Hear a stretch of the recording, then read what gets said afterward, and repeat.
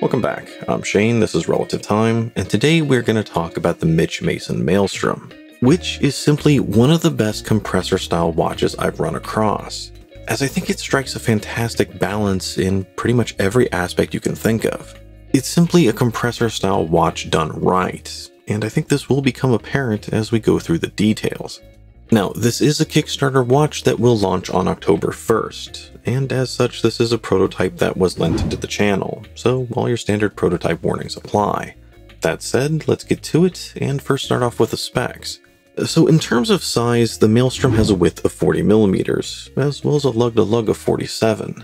And these days, I think that's fairly standard for a 40mm diver. Although there is a very slight taper to the case as it heads towards your wrist, so I think it wears just a little bit smaller than that. As for thickness, we are looking at a total of 12.5mm, which goes from the double dome sapphire crystal to one of the coolest casebacks I've ever seen. One that immediately gave me flashbacks to Star Trek IV. The detail on this caseback is great. I love that it has some depth to it, but it's not crazy deep like some others I've seen. I think it strikes a nice balance of adding some extra flair to the watch without adding a whole lot of extra thickness. And as far as compressor style watches go, 12.5mm is pretty good. Most of the ones I've seen seem to run more in the 14 to 15mm range. Now, rounding out the specs, you are looking at a 20mm lug width, 151 grams on its bracelet, 300 meters of water resistance, and a Miyota 9015 movement. On the wrist, the Maelstrom is pretty much perfect for my 7¼ inch wrist, as it sits squarely where it needs to with barely any overhang. It does feel a little bit heavy for its size, but not by much, and I think this is very forgivable considering how well everything is put together on it. One of the key reasons for this watch's comfort is in its bracelet, which has this very aggressive taper going from 20mm all the way down to 16 before hitting the clasp, which I think gives it a very light and kind of minimalist feel, at least for a bracelet. The case is beautifully executed, and I really love the nice organic curvy flow to the sidewall of it, which I think works really well with the polished chamfered edges that run down each side, as well as the polished base sitting around the brushed bezel, which I think brings just the right amount of flash to what is otherwise a very tool watch-like case. I think it has a nice balance between tooly and dressy, and I think that's also something you could say for the crystal. It is a double dome sapphire with AR, but it's not very tall for being a domed crystal. In fact, you really have to look close in order to see the domed part of it. So once again, it adds just a touch of visual flair, but does still keep the emphasis on the functionality. And as long as we're looking at the watch at this angle, do notice the drilled lugs. Now, moving to the right, we have the dual signed crowns. Top one for the bezel and bottom one for the movement. And they're both screwed down for those that are keeping track at home. They do stick out a bit, which I think can be a problem with some other compressor-style watches, as sometimes they can hit the back of your wrist, but that's something I never had a problem with here. Rather, they just look extra long, and I think that does draw a little bit of attention away from the dial. However, the knurling here is awesome. It's just super grippy, and that's probably the best way I can describe it, but it is something you're going to notice as soon as you touch it. And because of that, they're always very easy to get a hold of and use.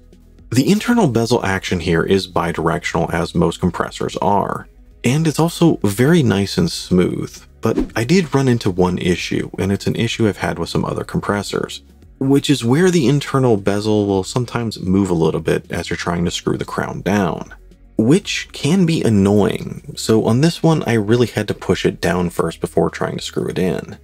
Now, as far as I know, there are going to be 4 different colorways of the Maelstrom, and they all look great, with this one being the dark gray version, which utilizes a very dark gunmetal gray sunburst dial that is then combined with a sandwich effect for the 12, 9, and 3 indices. While the prime indices are cut out, the rest of the dial is then painted on, in a rather complex combination of white and blue paint. The remaining indices are comprised of single white hashes, with a smaller minute indicator on the inside of the dial. Those hashes seem to act as a nice bridge between the inside of the dial and the slightly raised chapter ring that then surrounds it, which once again is in a matching sunburst gray. But here it also has smaller blue hashes that make up the minute indicators, for just a small splash of color.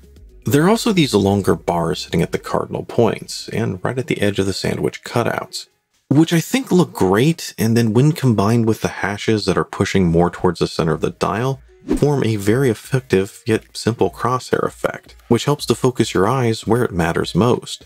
Those longer hour hashes also do a fantastic job acting as a unifying element between the dial itself and the internal bezel surrounding everything, giving the entire design a very nice cohesive feel, as the internal bezel really looks like an extension of the dial itself, which is something you don't find on every compressor-style watch, and this is something I've pointed out on the last two I've looked at.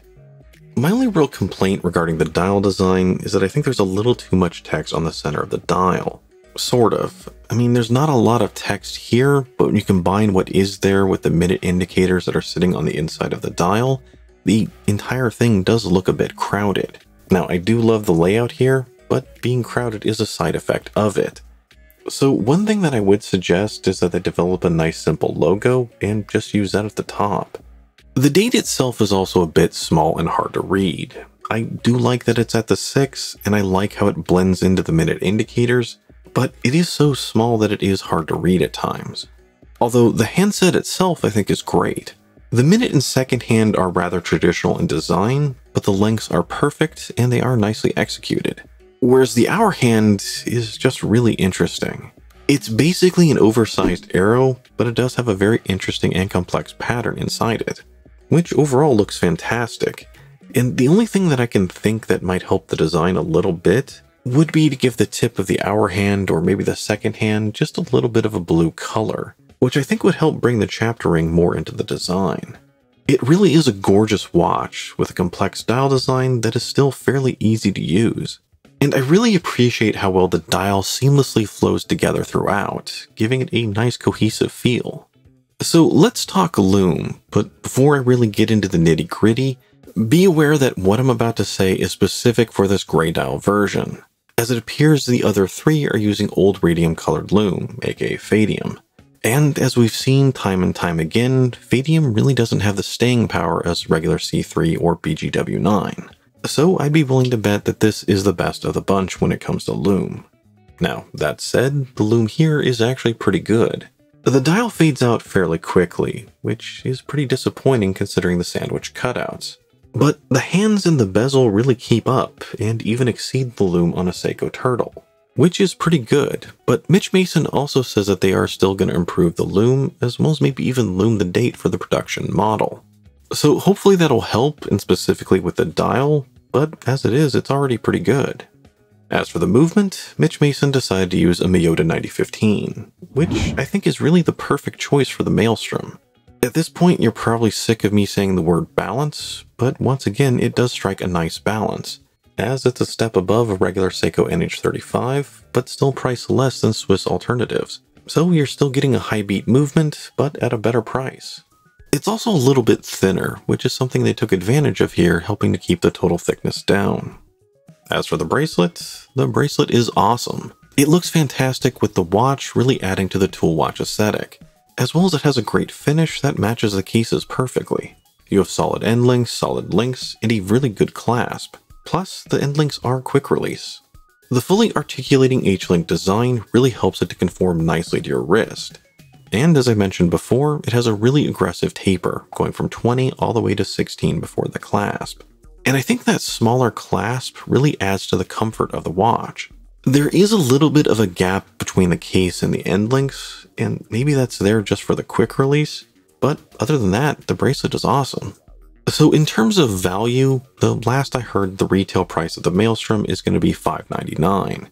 But like every other Kickstarter, there is going to be early bird pricing, and here it's starting at $449, which I think these days is about average for a watch with a Miyota 9015. But I think it is a pretty good value considering everything you're getting, as the Maelstrom really is a complete package. As far as other watches to compare this to, it's a little bit tricky, as I think this is the only compressor-style watch I've seen with a Miyota 9015. Most of the others I've run across are either a little bit less with a Seiko NH35 or a bit more with a Swiss movement. So if you're looking on the lower end, I'd say check out the Dan Henry 1970, the Spinnaker Bradner, or the Phoebus Eagle Ray compressor. For just a little bit more, another watch to check out is the Second Hour Giant Stride, which I believe is coming out next month. And if you want to go even higher, then check out the Christopher Ward C65 Super Compressor, or maybe even the Fair Aqua Compressor, which are a bit more, but they're not just compressor style watches, but actual super compressors. Now, before we really wrap this up, there's one other thing I want to talk about, and that is simply the amazing level of detail and organization that went into packing and sending me this prototype. As not only did it show up with a retail box, but it also had a second bracelet just for extra links, and I've never seen laminated cards before included with a prototype. And here there were ones showing the different colorways, the changes, and the specs. This is simply amazing. A lot of you don't realize it, but with these prototypes, I'm lucky if I see a retail box. Most of the time they just show up wrapped in bubble wrap. So what Mitch Mason did here is above and beyond what I typically see. And while that's not really indicative of anything of the watch itself, I think it does show a superior attention to detail, and that should reflect how they run themselves. Now, overall, the watch is really well made, with barely anything to nitpick here. It's simply a great compressor-style watch in a fantastic, reasonably priced package. And this is the last time I'm going to use the word balance, but the balance here that the watch achieves really impresses me.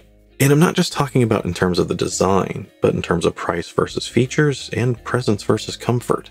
When I've seen other companies try to do this, oftentimes the watches come out just a little bit generic. But the Maelstrom is anything but.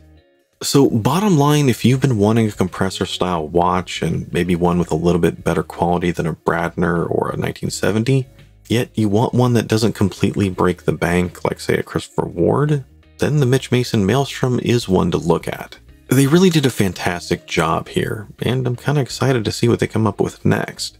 But what do you think about the Mitch Mason Maelstrom? Let me know down below. And I know that this is the third compressor style watch I've looked at in the last month, but this is probably going to be the last one for a while. So let me know what other kinds of watches you're interested in down below as well. And if you enjoyed the video, you all know what to do as well. I'm Shane, this is Relative Time. See you next time.